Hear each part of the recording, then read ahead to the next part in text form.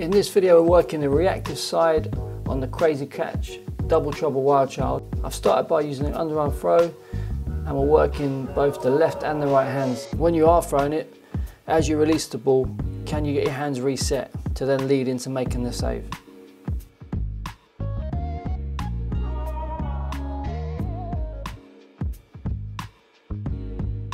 And then I've just progressed on throwing the ball down into the rebounder so it pops back a bit lower, a bit more pace.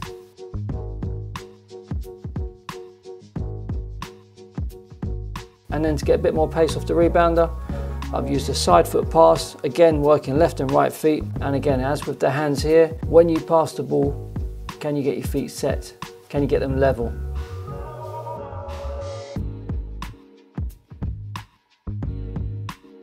And then just to test your reactions a little bit more, try the half volley.